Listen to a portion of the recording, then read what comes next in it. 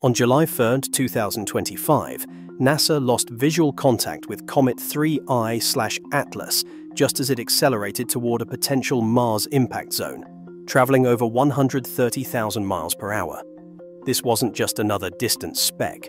This was only the third interstellar object ever spotted in our solar system, and its hyperbolic trajectory instantly triggered alarm across planetary defense teams. Authorities raced to recover lost data, but the visual blackout left a critical gap as the object's course veered closer to Mars than any interstellar visitor before. If the world's leading space agency can lose track of something so rare and fast, what might we be missing about events unfolding right now? The answer starts at the moment everything went dark. NASA's tracking systems are designed for objects moving at tens of thousands of miles per hour, but 3I/Atlas was something else entirely. This interstellar comet, clocked at over 130,000 miles per hour, pushed the limits of every sensor and algorithm in the planetary defense arsenal. Losing visual contact with an object moving this fast isn't just a technical hiccup. It's a moment when the world's best tools fall silent, leaving a blank stretch in the record while the unknown streaks forward unchecked. The term visual blackout in space science doesn't mean total blindness. It's a gap in the stream of images and data that ground teams rely on to model an object's position and speed. For 3I/Atlas, that gap meant that, for a window of critical minutes or hours, no telescope on Earth or in orbit could confirm its exact location. The Minor Planet Center, the global clearinghouse for asteroid and comet positions, had no new coordinates to post. NASA's Jet Propulsion Laboratory, usually able to update trajectory maps in near real time, was forced to wait for the next possible sighting. In those moments, even the most advanced orbit models become educated guesses. Adding to the urgency, this was not a routine case of a comet lost in the sun's glare or hidden behind a planet. 3I/Atlas was on a hyperbolic path, an escape route from the solar system, yet its course was now veering closer to Mars than any interstellar object ever recorded. The blackout left planetary defense teams with a shrinking margin for error. Calculations that had once projected a safe flyby now carried a shadow of doubt. If trajectory data slipped even a fraction, the difference could mean a harmless pass, or a direct hit on Martian orbiters, or even the planet's surface itself. At NASA's Planetary Defense Coordination Office, the stakes were clear. Losing track of a 33 billion-ton object, even temporarily, is a reminder that space is not just vast, it's unpredictable.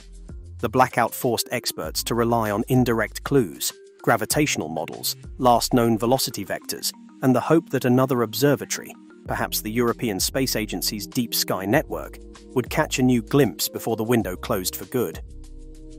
This kind of operational blackout is rare, but not unprecedented.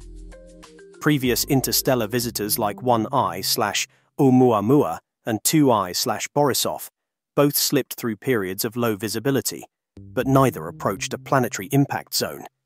The difference with 3I/Atlas is the speed, the mass, and the margin for error.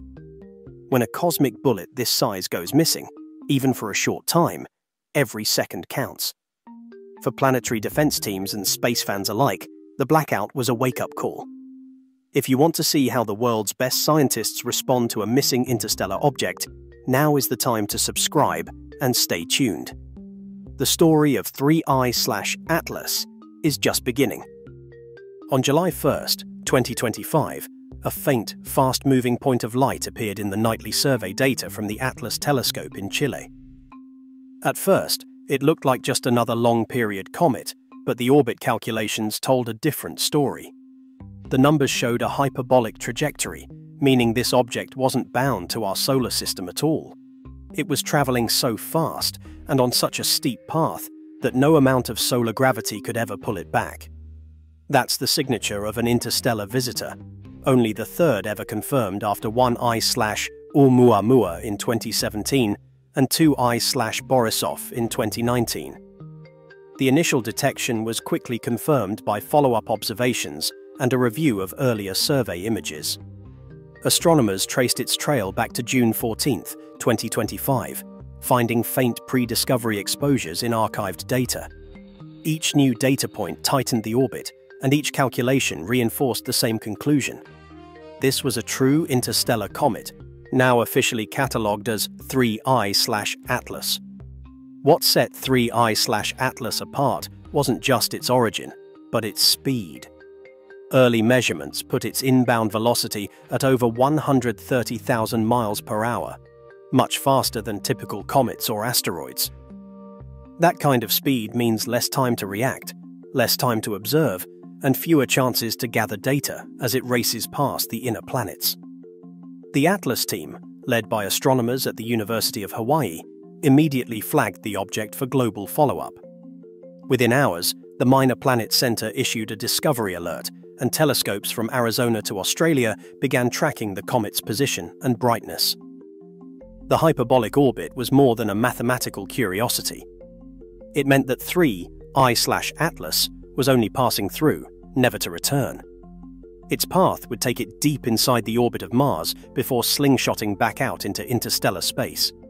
For planetary defense teams and comet scientists alike, this was a rare gift and a race against time. Every observation counted, because once it was gone, there would be no second chance. The rarity of interstellar objects like 3I/Atlas can't be overstated. Before 2017, none had ever been seen. Now, with survey technology improving, each new detection is a scientific event. The discovery in July 2025 set off a coordinated effort across continents and space agencies, all focused on capturing as much information as possible before the comet disappeared for good. The need for continuous tracking became obvious from the start, as the object's speed and trajectory left little margin for error. The world's best telescopes, data analysts, and orbit modelers were suddenly working on the same clock, chasing a visitor from beyond the stars. Ground-based observatories tracking 3I/Atlas faced an unavoidable problem as the comet closed in on the inner solar system. Between October 1st and 15th, the solar elongation angle, the separation between the comet and the Sun as seen from Earth, dropped below 30 degrees. For astronomers, that's the point where a target gets dangerously close to the Sun's glare, making it nearly impossible to observe with optical telescopes. This wasn't a matter of faulty equipment or missed opportunities. It was pure geometry, dictated by the orbits of Earth, Mars, and the incoming comet. During this window, even the most sensitive instruments, like those at Las Campanas or Siding Spring, could only catch brief, low-altitude glimpses of 3I/Atlas just after sunset or before sunrise, and only from the southern hemisphere. Most observatories simply couldn't point their telescopes low enough to the horizon without risking damage from daylight or atmospheric distortion. The comet was effectively hidden in the Sun's glare, out of reach from all but a handful of locations, and even then, only for a few precious minutes each night. As October 21st approached, the situation became even more restrictive. That date marked solar conjunction for 3I/Atlas, the moment when the comet passed almost directly behind the Sun from Earth's perspective. For several days before and after, no ground-based telescope could separate the faint light of the comet from the overwhelming brightness of the solar corona. The blackout was total, not because of any system failure, but because the laws of celestial mechanics had drawn a curtain across the sky. NASA's Jet Propulsion Laboratory ran visibility models to predict these blind spots well in advance, mapping out when and where the comet would disappear from view. The blackout was expected, but the timing could not have been worse. The window of lost visibility overlapped almost exactly with the period when 3I/Atlas was making its closest approach to Mars, a phase when any change in trajectory would have the greatest impact on planetary defense calculations. For ground crews, the blackout meant relying on their last confirmed data points and waiting for the comet to reappear in the dawn sky. There was no workaround, no technology capable of peering through the Sun. The operational challenge was clear. For 2 crucial weeks, the world's best astronomers had to trust their models and hope that nothing about 3I/Atlas changed while it was hidden from view. The next surprise would not come from a telescope, but from the chemistry of the comet itself. On July 20, 2025, The Very Large Telescope in Chile caught something that left comet scientists puzzled. Spectral data showed a strong signature of nickel gas, 4.6 grams per second, rising from 3I/Atlas as it approached the inner solar system. That's not what anyone expected. In most comets, iron and nickel appear together, released from dust grains as sunlight heats the nucleus. But here, iron was missing or vanishingly faint. Only as the comet neared 2.6 astronomical units from the Sun did faint hints of iron finally appear, and even then, the nickel outnumbered it by a wide margin. Adding to the mystery, the VLT measured cyanide gas escaping at 17.6 grams per second, a normal rate for a comet at this distance. But the nickel was far above typical levels, and the sharp rise in its production as the comet moved inward didn't fit standard models. For most solar system comets, these metals stay locked in dust until much closer to the Sun. The chemistry of 3I/Atlas, it seemed, was running on its own script. The nucleus of the comet, hidden inside a bright dusty coma, only added to the uncertainty. Hubble imaging suggested a diameter somewhere between 0.32 and 5.6 kilometers, a huge range, driven by the glare of the surrounding gas and dust. If the nucleus is on the small end, it's a lightweight compared to other interstellar visitors. But if it's closer to 5 kilometers, the object could weigh in at 33 billion tons, making it one of the most massive interstellar objects ever observed. Every new measurement forced scientists to question their assumptions about what 310I/Atlas really is. For planetary defense analysts, this level of uncertainty is more than an academic puzzle. The mass and composition of an object determine how it moves, how it might break up, and what kind of risk it could pose if it ever crossed paths with a planet or spacecraft. The odd chemistry, nickel without iron, raises questions about the comet's origin, its past, and even the processes that shaped it before it entered our solar system. As the data poured in from the VLT and other observatories, the story of 3I/Atlas shifted from a simple tracking challenge to a deeper scientific mystery. The comet's behavior was rewriting the rules, forcing researchers to rethink what they thought they knew about interstellar visitors.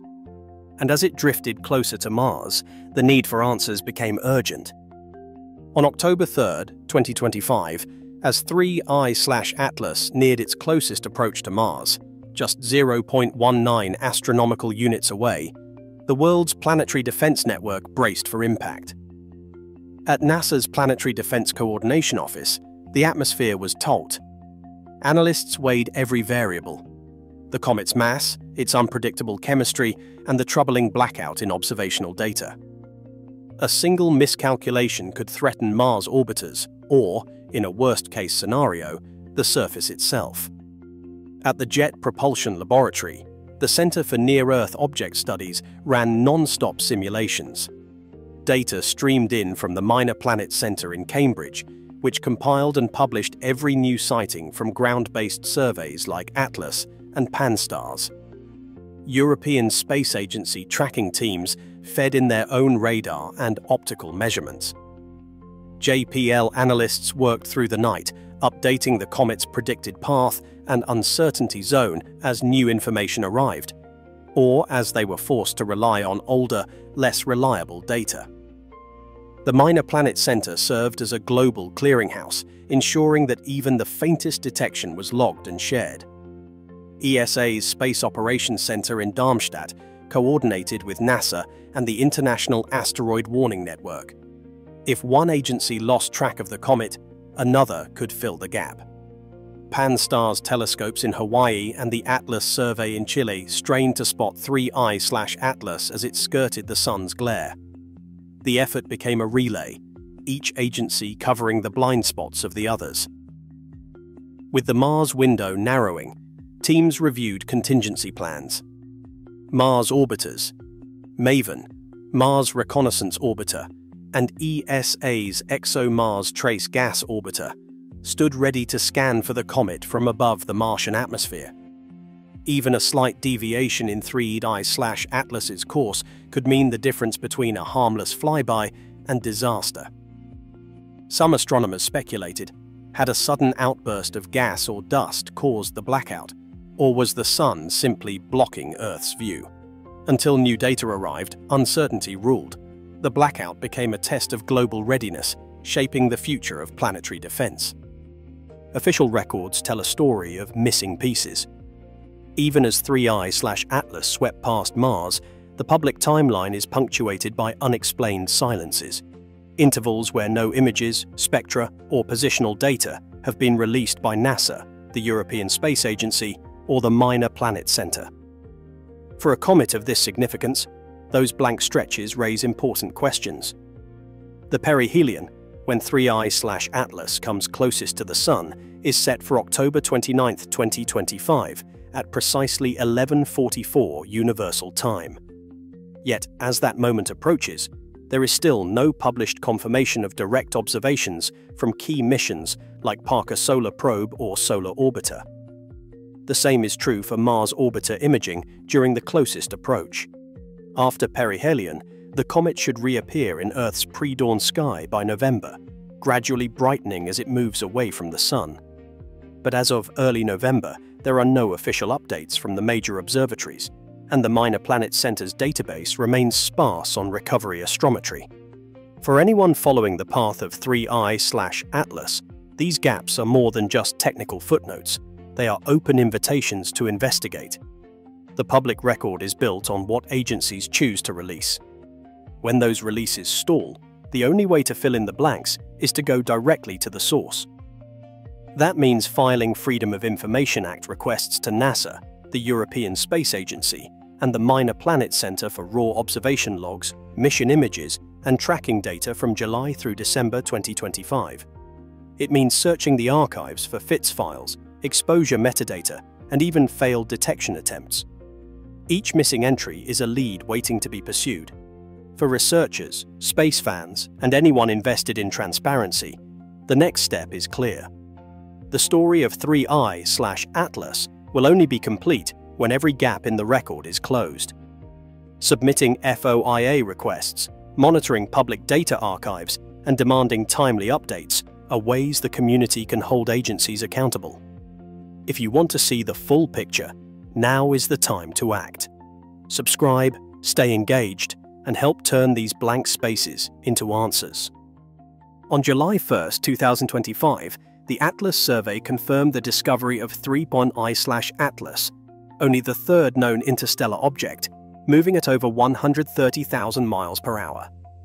NASA's visual blackout, driven by solar geometry, left a critical gap in tracking as the object crossed within 0.19 astronomical units of Mars on October 3, 2025. Spectral data from the Very Large Telescope revealed an unusual abundance of nickel, and size estimates ranged widely from 0.32 to 5.6 kilometers. Despite coordinated efforts by NASA, the European Space Agency, and the Minor Planet Center, the lack of continuous observations during the blackout means key details about 3I/Atlas's precise path and physical makeup remain unknown. As of perihelion on October 29, 2025, recovery efforts are planned for late 2025, but some data may remain classified. This event highlights both the power and limitations of planetary defense systems, and underscores the urgent need for greater transparency and international data sharing in the face of interstellar visitors.